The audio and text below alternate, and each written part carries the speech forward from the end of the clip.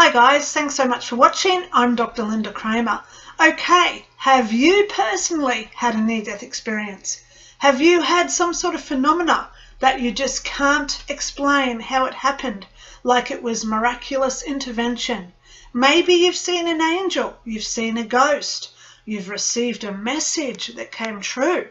So if you've had a weird experience, or it may be a fluke where you could have died, but somehow you survived it, please email me below. I'd love to hear your story.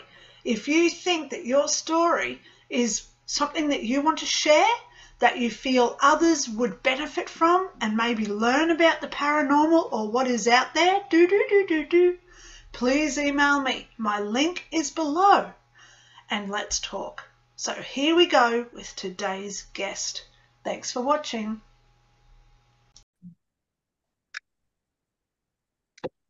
Hi guys, I'm Dr. Lynda Cramer. Thank you so much for being here today. Today I'm here with the beautiful Beverley from Brisbane, Australia.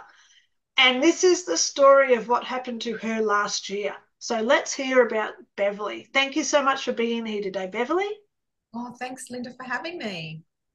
Yep, so let's start, Beverley. What happened? Okay, so it was, well, the 15th of October last year. I thought I had food poisoning, and me being me, just thought I would ride it out.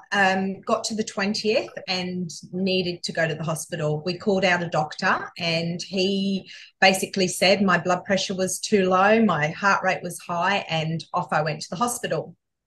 So turned out it wasn't food poisoning. I actually had gone into septic shock because I had an undiagnosed kidney stone that had blocked, caused a major infection, and yes, had turned to sepsis. So that was where I was at. It took the hospital a while because I was insisting I just had food poisoning sitting there.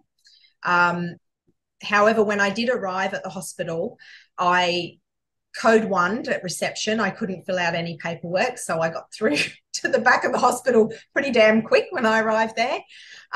Was ambulanced over to another hospital for emergency surgery, and that is not where my experience happened. My experience actually happened that next night, and in the form of a dream.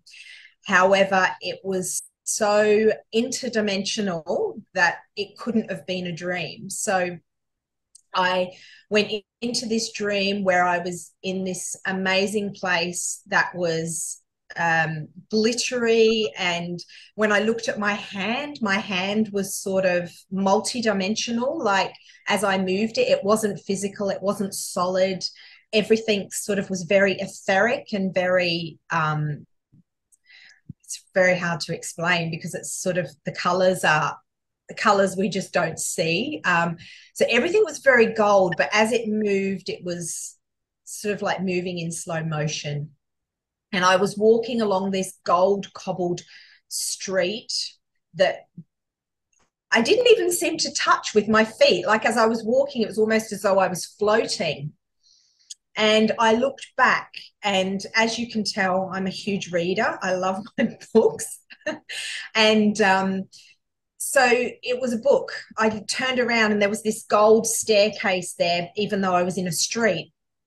And on this staircase was this magnificent, huge book, gold binding, and it had what looked like a boot on the front of it, almost like a Converse boot. And this boot had wings. And I just knew that I've read this book. I know what this book is.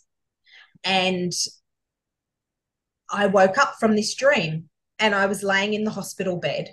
However, everything was still multidimensional.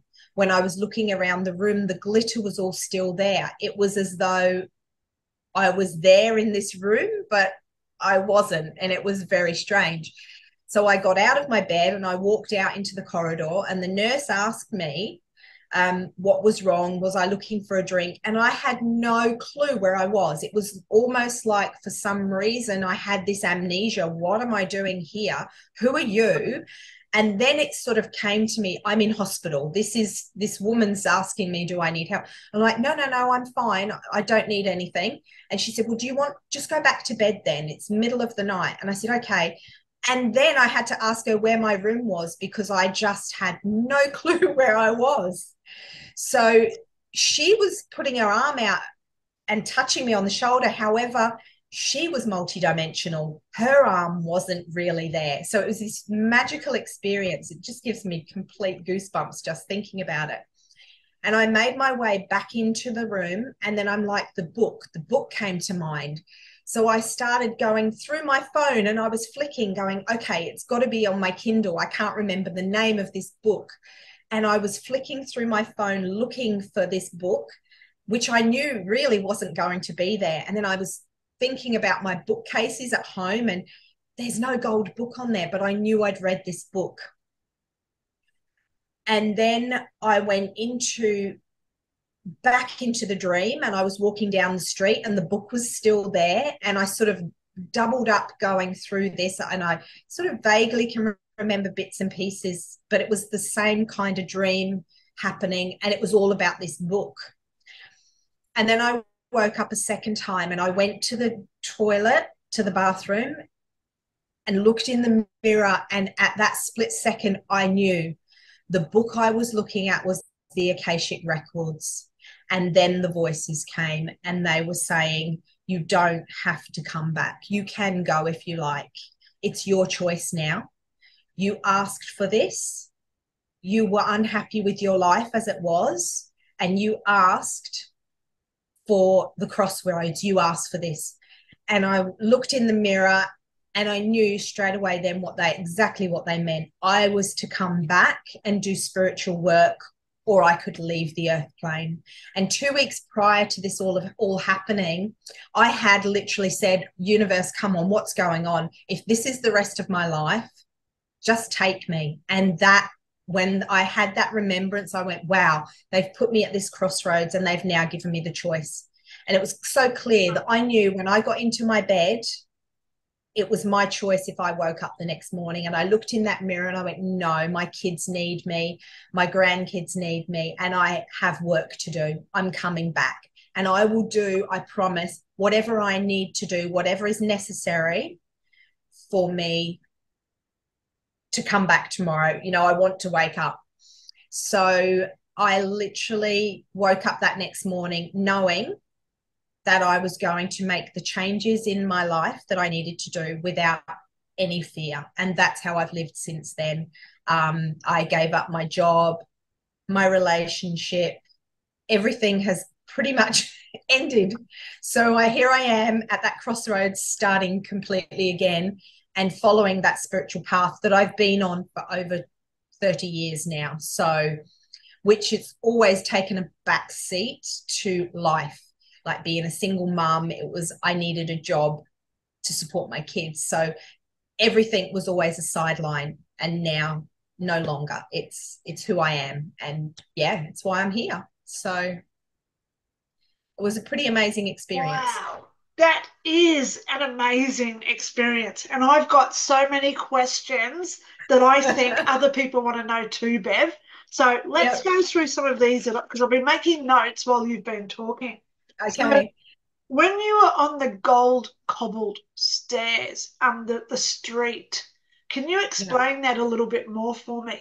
What did it look like? Did it have a gutter system? Were there like shop fronts, or was it like the Wizard of Oz where it had fields of flowers on either side of it? What did it?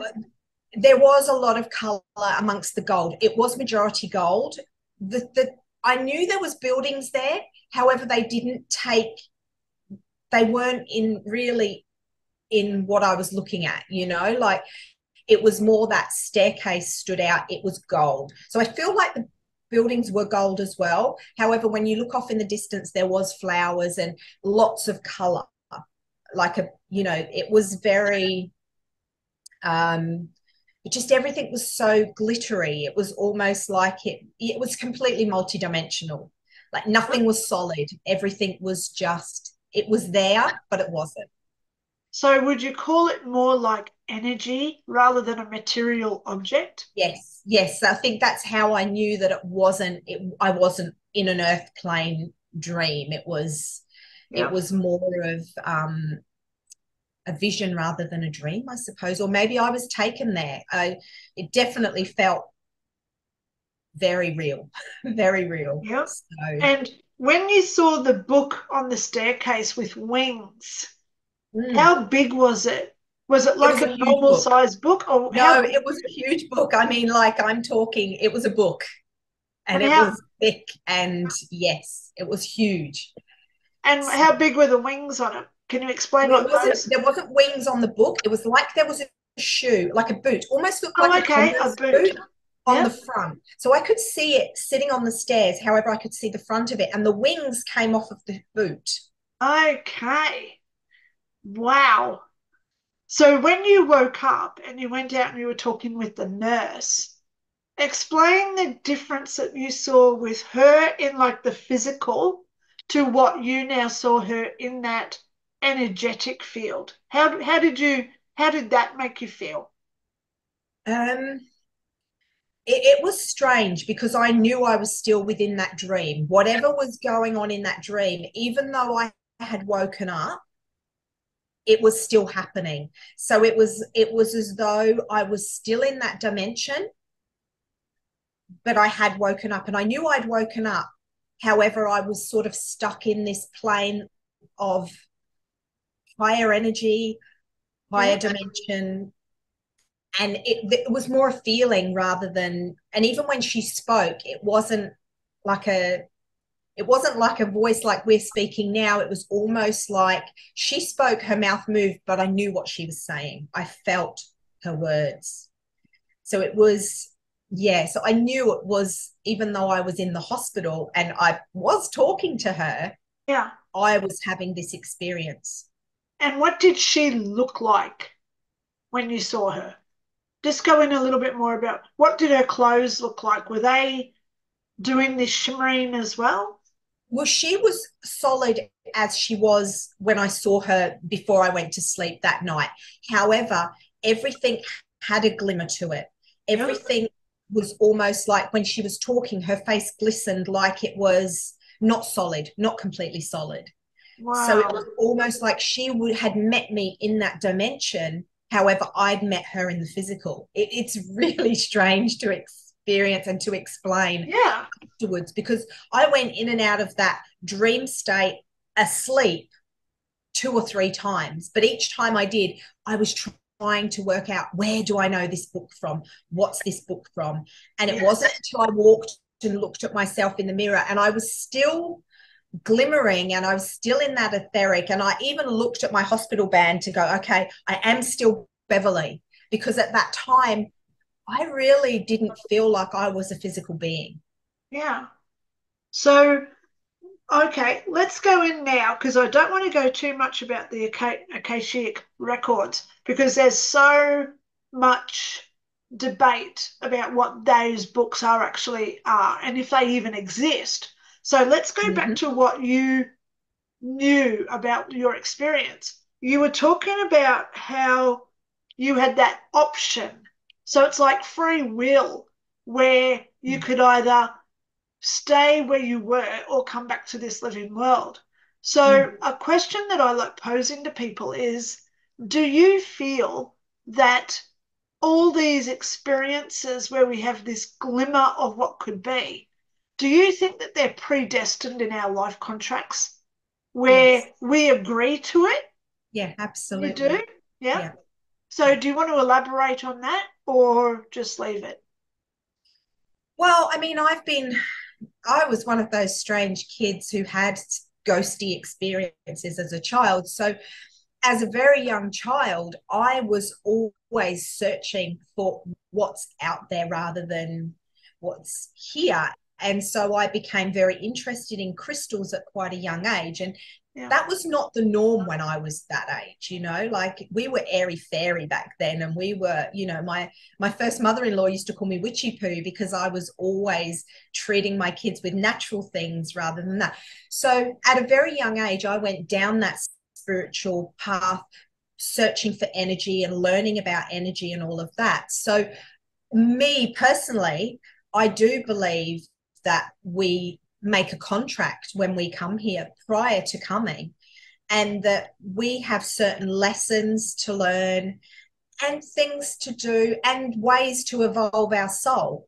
And we can go off that track. Sometimes we lose faith, we lose trust in, everything that's provided, because we're actually so much more powerful than we actually think in a physical body. Yes. And that experience just awakened me to that full dimensional experience that we are so much bigger than this earth plane. Absolutely. And, I give you so much credit, Beverley, because, it takes a hell of a lot of guts and trust to actually say, I want to make some changes in my life. You mentioned that you gave up your job, you gave up your relationship. That takes a heck of a lot of courage. So I'm very proud of you that you've taken those steps. So looking forward now with the experience that you've had, what changes have you made, if any, because you've always been on a spiritual path, but where are you heading now? What are you doing? And, what services and everything else do you provide for people who want to come and So interact with I've you? done Reiki and energy healing for many, many years, but it's always been friends, family, and a sideline to me. Now I'm actually making that more of a full-time kind of, well, whatever, however it's meant to be. I believe that we all have the power to heal ourselves. And I also believe that when you visit a healer, they're just opening you up to your full potential. So I'm just a conduit. If I heal somebody, it's not me that heals, they heal themselves. And that's where I feel my job is now. I'm here to help others awaken to their true potential. And whatever I will do along that way, I mean, I use sound healing now. I have tuning forks. I use sound healing and Reiki. But I'm also writing a book about vibration, because I do believe that to actually experience that higher dimension, we all have the ability to do that in a physical body without having a near-death experience. However, so many people are looking for outside of themselves, and we have it all within. And so here I am now. I'm going to write. I'm actually putting together some courses. I'm putting together some guided meditations and things like that to help people to open up to actually, accept their own power, I suppose. Wow. So, Well, Beverley, it's been my absolute privilege and honour to have you as a guest on my show thank you so today. much. Yeah. Oh, well, anyone listening, if you do want to contact Beverley, I'm going to put all her information down in the description below. She is located in Brisbane, Australia. However, like myself, she may be able to do remote viewing and doing healings through Zoom, etc. as well. So if you do wish and you feel connected to Beverley, please reach out to her. And thank you all so much for watching today, and I hope that you have a great day. Thank you so much, everyone, for Thanks, watching. Lynda. Oh, thank you too, darling. Okay.